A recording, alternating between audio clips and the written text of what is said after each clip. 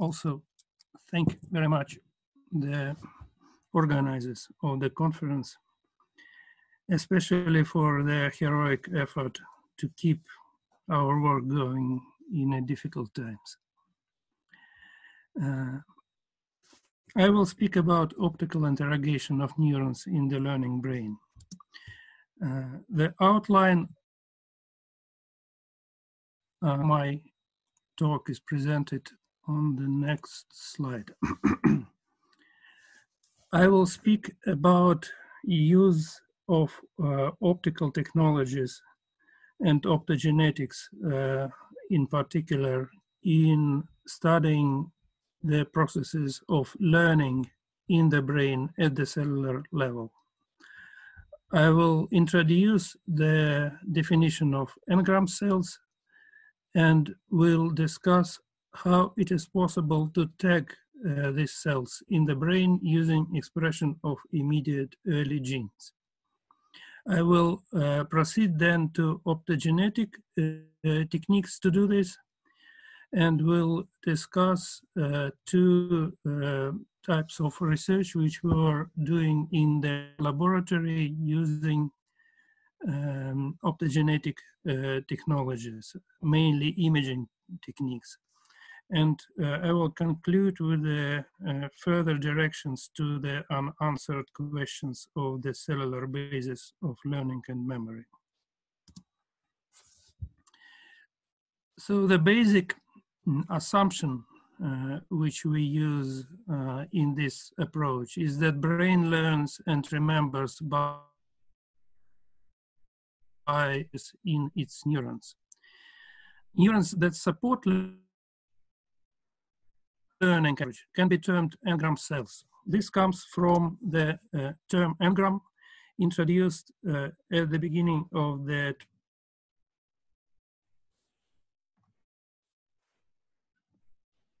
20th and psychiatrist Richard Semon, and morely revived in the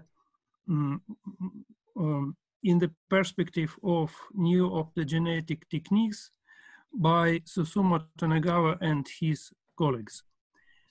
They give the following definition of the engram cells. These cells are populations of neurons that are activated by learning, have enduring cellular changes as a consequence of learning, and whose reactivation by a part of the original stimuli delivered during learning results in memory recall.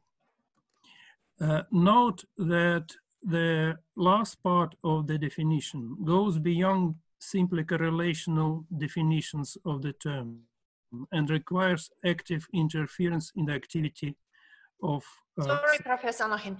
Вы показываете нам экран в том виде, в котором обычно смотрят для себя представляющие. То есть у вас часть экрана и часть следующего слайда. Все в таком виде. Если бы вы могли переключиться в полный экран. Спасибо большое. У меня есть. Я не Константин понимаю, Владимирович, у вас это... Не пока.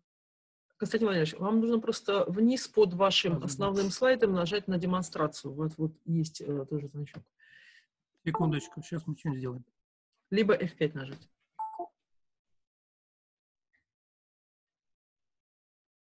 Я нажал, и у меня она идет как раз. Понятно. Попробуйте нажать на экран демонстрации, там должно быть... Там в разделе докладчика есть режим просто принтер. Да, да. Сейчас все отлично. Все отлично, все пошло. Просто у меня было два экрана. Да.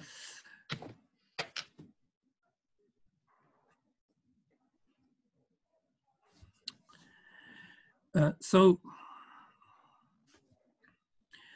what are the questions which are related to engram cells?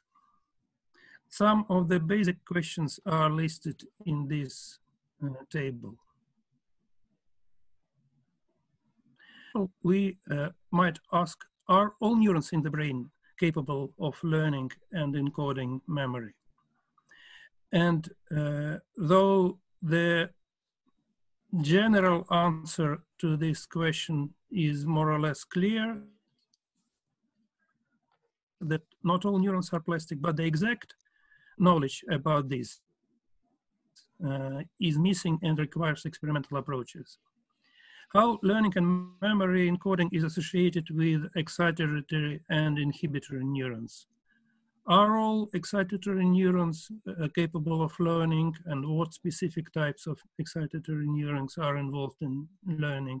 And to what extent inhibitory neurons are plastic and are involved in learning? In different brain areas, let's say in cerebral cortex or hippocampus or amygdala. How learning in these areas and other areas is do neurons learn and encode memory both when they are presynaptic and postsynaptic to the synaptic plasticity event? And if yes, then is there any difference in the time course of these processes? Does it depend on the length of the axons? What kind of changes do we see in pre- and postsynaptic neurons? Also, should we discriminate between different forms of learning when addressing all these questions? Are these questions equal, for example, for operant learning and classical conditioning for associative learning? The similar type of questions are related also to the process of memory retrieval. Since we know that the plasticity in neurons is observed also during processes of retrieval, we should ask, do neurons always learn during retrieval of memory? And if not, what are the conditions critical for this plasticity? How this process is distributed among neurons that were involved in memory encoding comparable to new neurons during process of retrieval? Do the same type of neurons, bilocalization and cellular types, learn during encoding and retrieval? The data show that probably not, but we are missing the exact experimental data. Do neurons encode memory during retrieval, both also suggesting that probably not? But again, we need more experimental evidence. And also, are different forms of learning, as in case of encoding, are related to all these questions during memory retrieval? We obviously need specific experimental tools to address these questions exactly. One of the approaches is to use immediate early genes as tags of engram cells. We have started looking for this possibility in 80s with the question, what are specific molecular processes that characterize memory encoding in the nerve cells?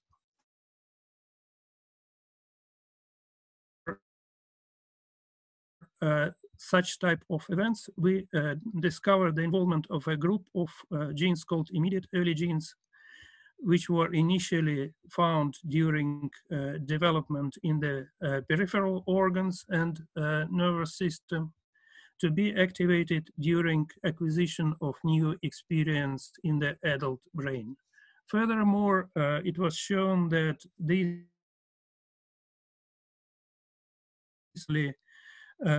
correlated with memory, but is required for memory since various types of interference, for example, antisense knockdown approaches of particular immediate early gene activated during learning, specifically impair long-term memory. Using these data, we came with the suggestion that there are two types of events which can be observed in the nervous system of an animal. One is classical membrane action potentials, which communicate signals between the cells. But in parallel with them, in a certain conditions of learning, There are also genomic action potentials, as they were later called, which are necessary as consolidation signals. And if to look in the dynamic of behavior during acquisition, it appears that though particular neurons are active during different stages of acquisition and recall, it is only during initial sessions of learning. This is an old diagram from 80s where genomic action potentials are evident, which allows to isolate among all the activity of neurons in the living brain the population of neurons which respond to particular experience, and using different techniques to reveal the expression of immediate early genes, use this to map the engram cells and the whole engram at the cellular level in the nervous system, which gives an empirical approach to study the learning and memory at the cellular level, at the level of the whole brain. Certain advantages comparable to other techniques to use them to identify the engram cells. First, they occur only in neurons. Induction is rapid at the time of learning. There is a very low background activity of these genes. They are inducible by activity of neurons and learning. It is rather universal and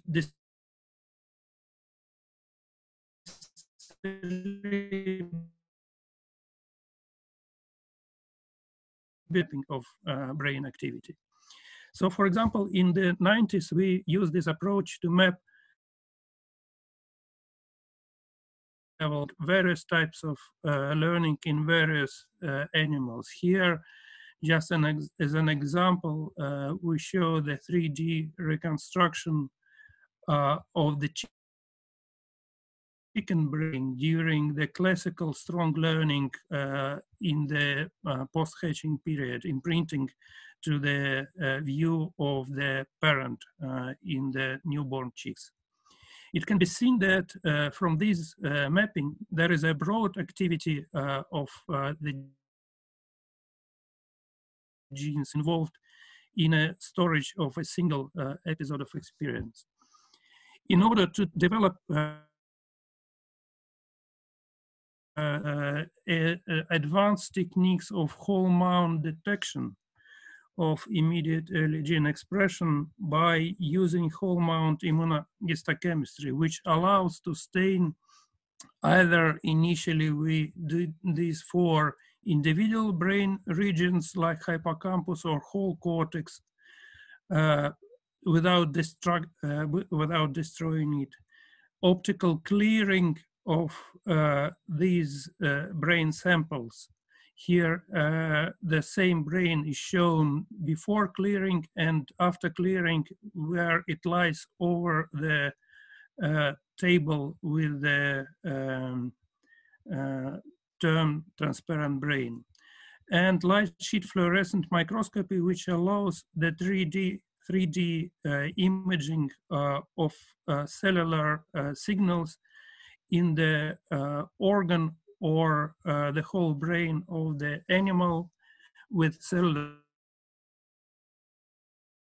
Was one of our first results in imaging the whole mouse hippocampus with the CFOS whole mount immunohistochemistry after a single episode of fear conditioning, and individual green labels here are the cells which were activated by this experience in the mouse brain.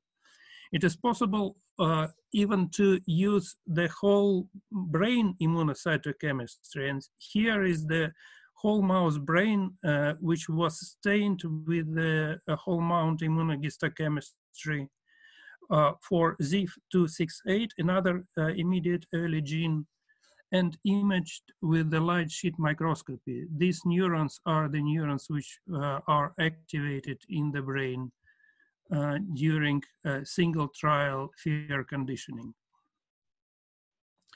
More recently, we advanced and developed these techniques so that they allow a clear-cut whole brain mouse imaging in the optically cleared mice, allowing to discriminate. Here is the zoomed example of the whole mouse brain, individual cells, and even their neurites, both dendrites and axons. This is done for transgenic mice with the GFP expressed under THY promoter, but this can be done also, as I will describe further, using the optogenetic technologies by labeling the cells by activity of immediate early genes during memory and acquisition. So this set of approaches and techniques allowed to introduce the approach of immediate early genes as tags for labeling, but really a new era of this research emerged with the development of genetic manipulations and optogenetic technologies, where immediate early genes were used as promoters to drive genetic tools, both for ex vivo and in vivo imaging, and also for in vivo manipulation of engram cells in the living brain. I will describe only two type of experiments which we were doing as an example of such optical interrogation of neurons in the brain of animals during learning. The first one used and uses transgenic mice. They were developed by Alison Barth, but there are now other strains of mice where C-force promoter is introduced transgenically with a construct where enhanced gene fluorescent protein is driven by activation of C-force, which leads to a situation when animal during learning or other type of activity which can drive expression of C-force in their cells also expressed gene fluorescent protein, which can be detected then in vivo. And here is the design and experiment which was carried by Anna Gruzdeva and other collaborators in our laboratory, where we used two-photon imaging in the EGFP C-force-driven transgenic mice, where the mice were subjected to auditory learning in fear conditioning task, and then to repeated episodes of memory recall for the cue, which was used in a different context. So contextual information was different. You can see here that it is possible to identify neurons which express force GFP in the cortex, in this case parietal associative cortex, in transgenic mice. It is possible to see the neurons which, for example, here in green, which were activated as a result of learning, which were absent in their activity, which were not active by force expression before learning. And it is possible, returning later on, a day later or several days later during repeated testing to identify neurons which were active like this neuron only during retrieval, comparable to absence of activity before learning or during learning.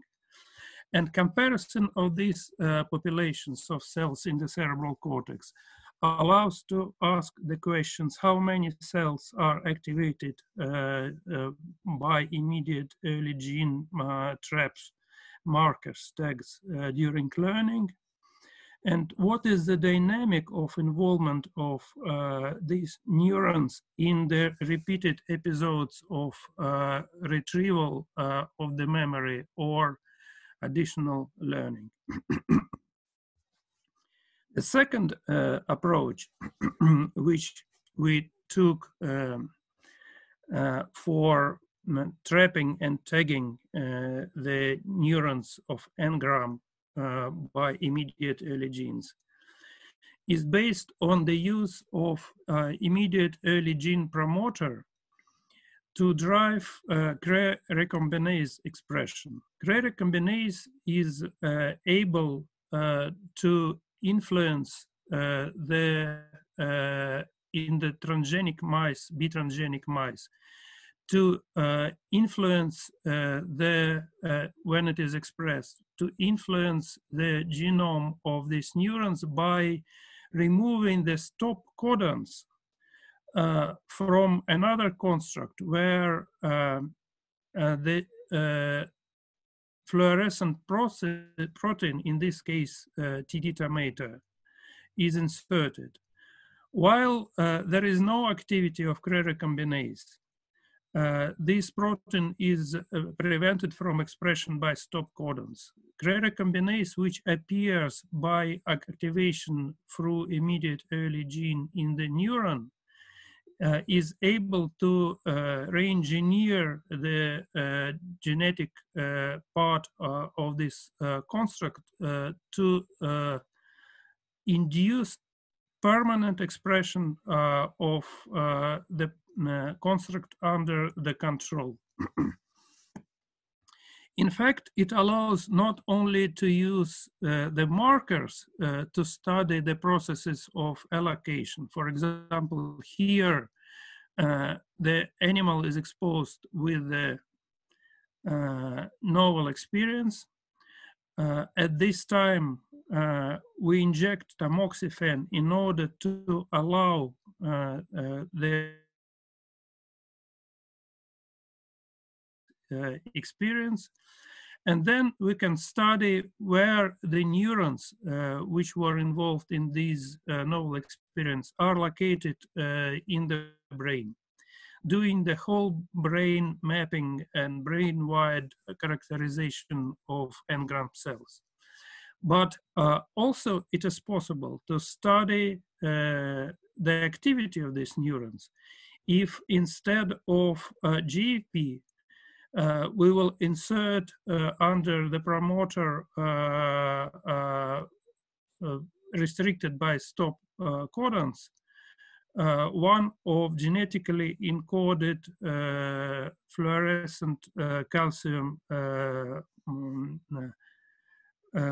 like GCAMP indicators. And finally, it is possible also to manipulate the cells if instead of simply using the marker, which can be used actually in any of these cases, we will drive by the Cre recombinase activation of one of the channel rhodopsin or archaeorhodopsins, which are able to activate or inhibit these neurons. So this gives a set of tools to specifically label, map, image the activity, and causally manipulate engram cells in the animal brain.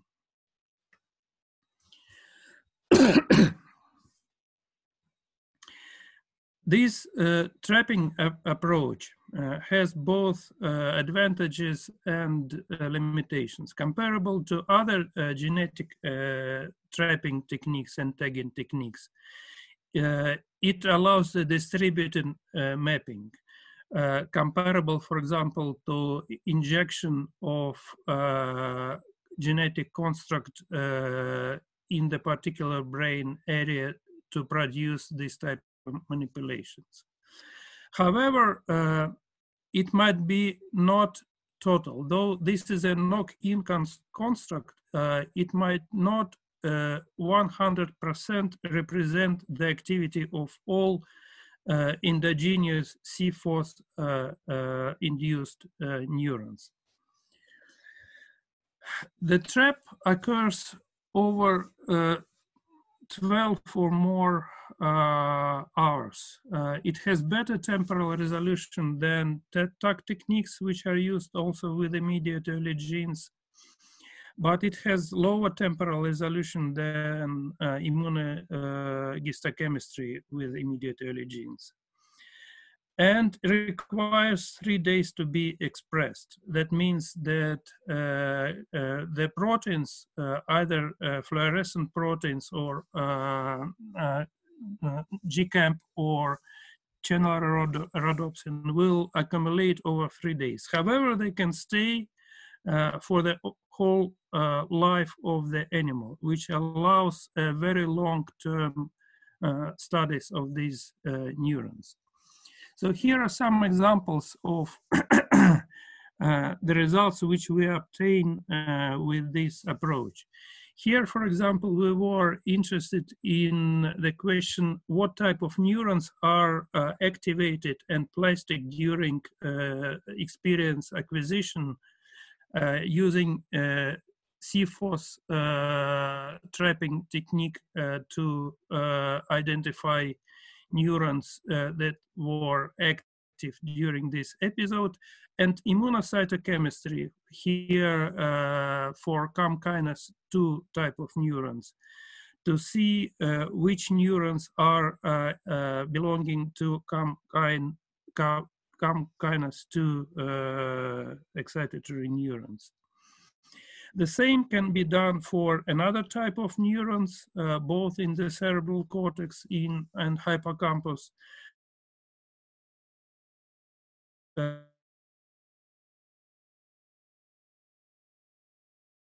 Y or somatostatin neurons, which in combination allows an extensive characterization of type of neurons which are involved in acquisition of memory and making the kind of a catalog and classification of these neurons in the different brain areas of the learning animal. Besides that, it is possible to use this approach in combination with the mapping of the expression of the endogenous immediate early genes to compare two episodes. One where the cells of the engram cells are tagged and labeled with the genetic trapping.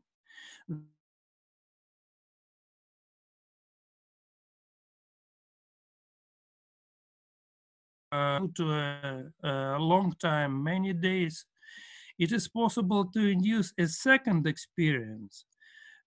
For example, repeated presentation or recall of the previous experience, and to label the activity of the neurons in the brain of the same animal using conventional C-force immunohistochemistry. And to compare these populations. And here you can see force trapping with combined with the immunohistochemistry in the neocortex, hippocampus, and amygdala of mice, which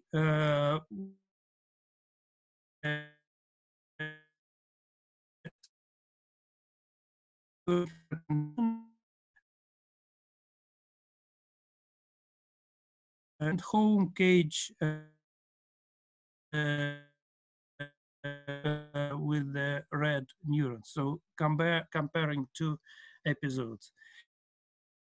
Example of such labeling with the GFP used for trapping and CFOS used for immunocytochemistry for two episodes. And you can see that it is possible to identify neurons which were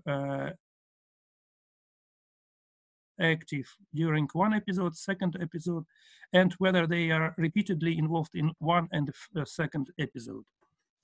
Another possibility, as I mentioned, is to use GCAMP in addition to fluorescent protein in order to introduce in the engram cells, in the neurons which were activated during a learning episode, a genetically encoded calcium sensor in order to study them later.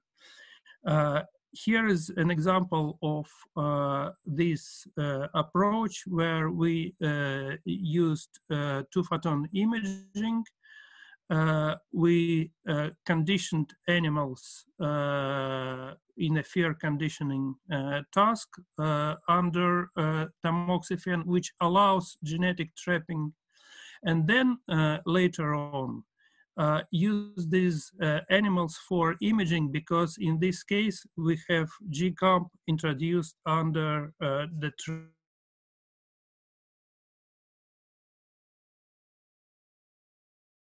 This photo shows the cells which were active during acquisition in the parietal cortex, and they are labeled by both GFP and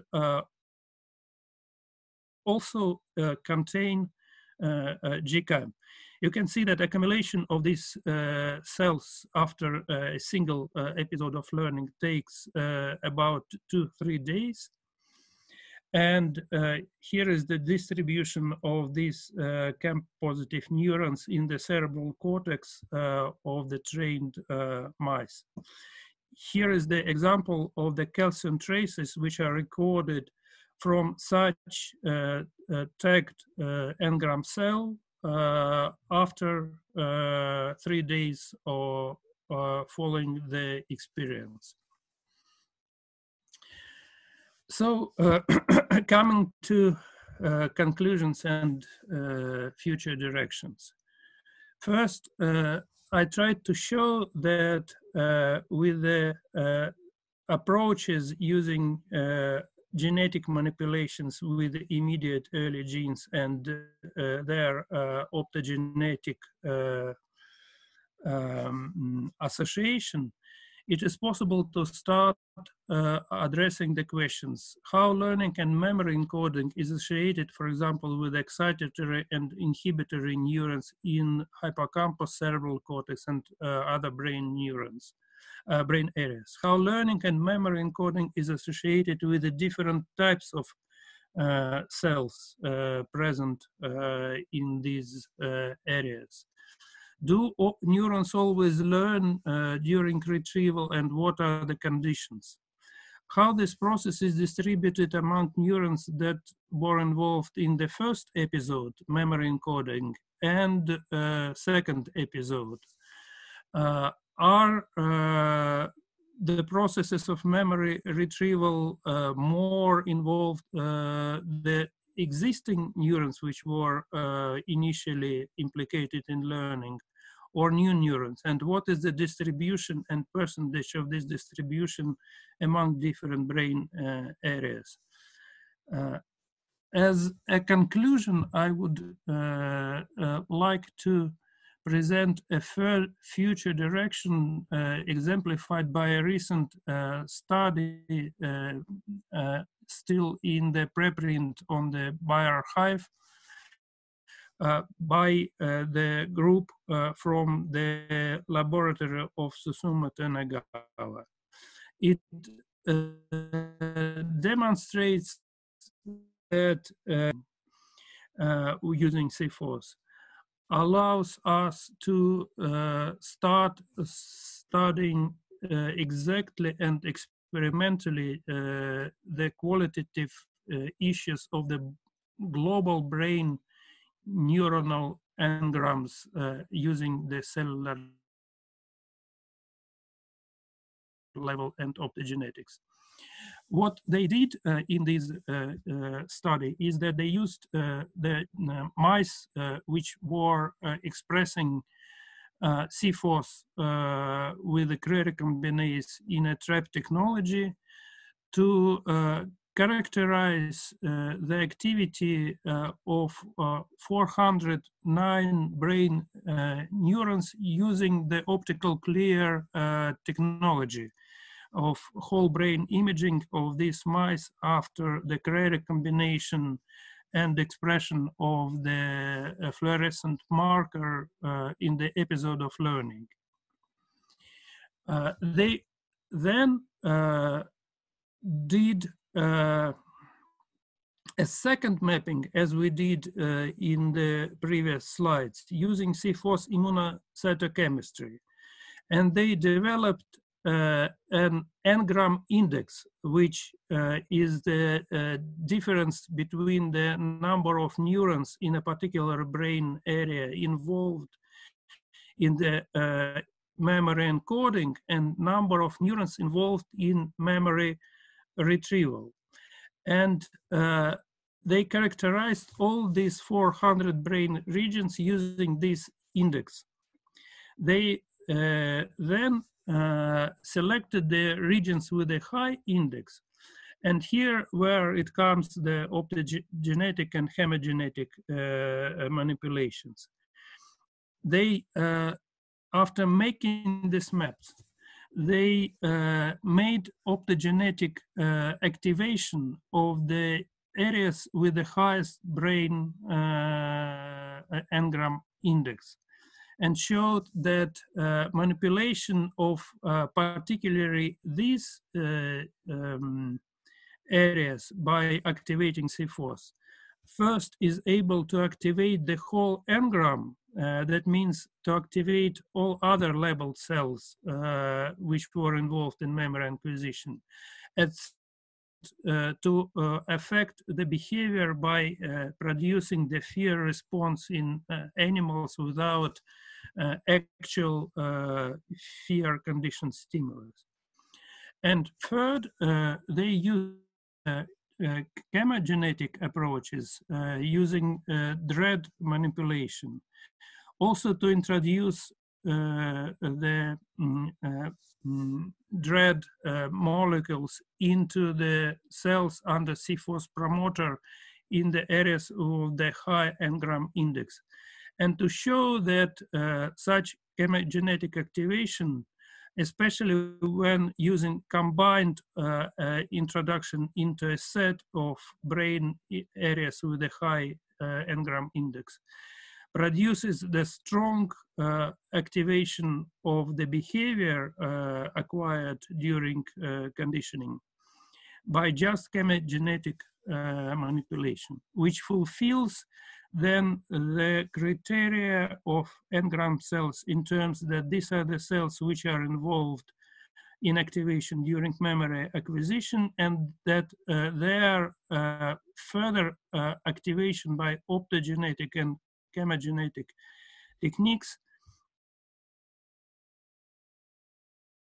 a neuronal ensemble involved in memory, and also to produce the corresponding behavior. So the experiments which I described in my talk were performed by Olga Ivashkina, Ksenia Toropova, Anna Gruzdeva, and Natalia Vorobyova. And the trap technique which I showed here was developed under the Russian Science Foundation project and supported by it. Thank you very much for your attention. Thank you very much. Please. Okay, so we are back, despite of some technical problems. Dear colleagues, I'm sure that was so exciting presentation, so should be many raised hands. So please raise your hands. Okay.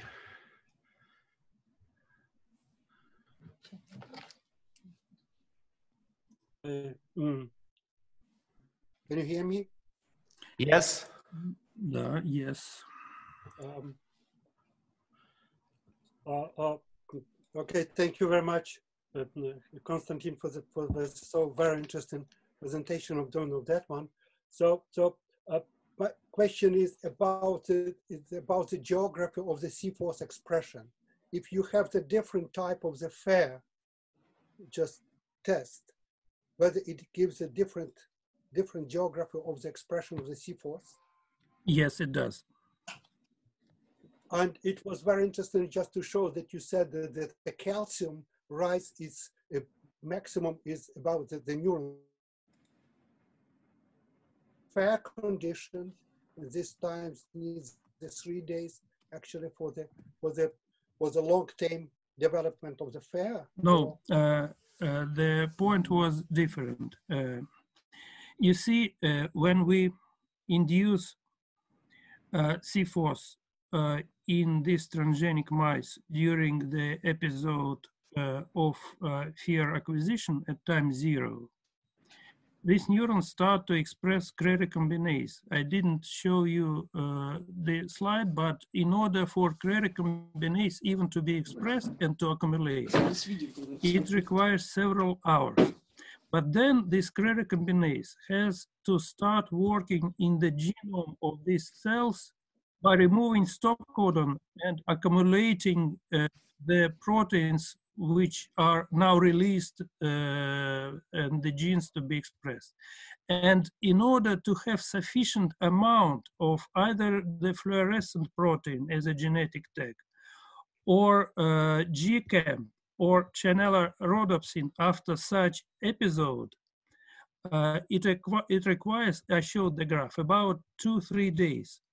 So at 3 days, there is enough GCAM sensor in the neurons which were involved in learning 3 days before to start recording. We cannot start recording earlier because there is not enough sensor. So 3 days means this blind period between the learning episode and the time when we can start mapping these circuits or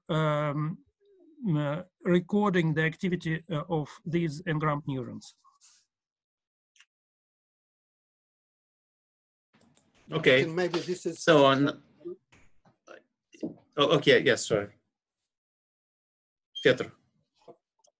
Can I ask one more? Yeah. Actually, Yes. this is about the raw paper which you gives. Actually, what type of the chemogenetic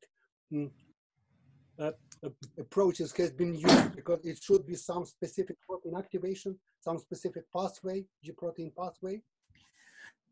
They used C4-TTA along with the DREAD receptors in the TET-tag system, where they injected both of these constructs in the cannula in the areas which were identified as a strong engram index areas by the previous mapping. And then they just used the chemogenetic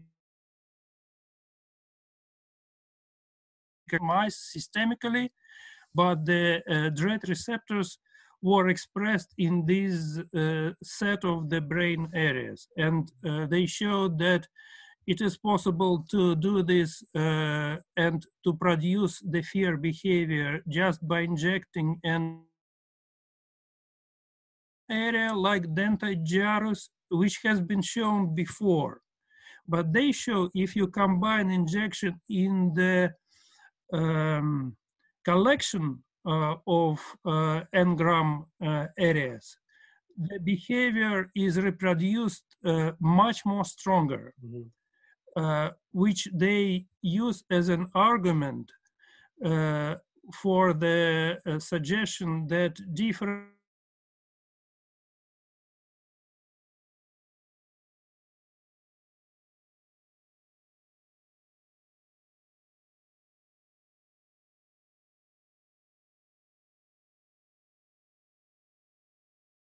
in the different learning conditions. Thank you. Another question. How do you distinguish between neurons activated during the experimental learning session and those that could be activated during the following 3 days? We use the tamoxifen injection, actually hydroxytamoxifen, which gives a rather short time window of about 6 hours when the activation of C-FOS can produce expression of Cre recombinase. Cre recombinase has also in Cre recombinase gene has also an estrogen receptor gene in this construct. And only when there is an activation of estrogen receptor and activation of C-FOS promoter, Cre recombinase will be expressed in the neurons. So without injection of tamoxifen, which lasts for several hours, any activity of C-FOS, let's say several hours after learning, or a day after learning, or a week after learning, or anywhere in the life of animal, will the cells and label them through trap technique. So we are selectively viewing the cells which were active around several hours around the episode of memory acquisition, only those. Thanks. So, Evgenia Pushina, please, you have your hand. I turned your sound on. Okay. Yes, you can now say. I cannot hear, sorry. Yes, me either. Evgenia Pushina, please. You raised your hand. Okay, maybe we lost connection. Are there any others who would like to ask Professor Anokhin? Okay, if not, we can upload. You know, we have some special button with virtual applause. It's called reaction. We have a question from chat one. Okay, so please read the thank question. you. Could we use this approach to control of the learning and memory processes in coding or retrieval? Could we manipulate of these processes independently? Definitely yes, but only once. I mean the following: you can introduce the optogenetic actuators or inhibitors either during memory acquisition in one mouse or during memory reactivation. And depending on when you did this, you will control the circuit of neurons, which was implicated in memory encoding or memory acquisition. You cannot do this so far. I cannot figure out how to do this.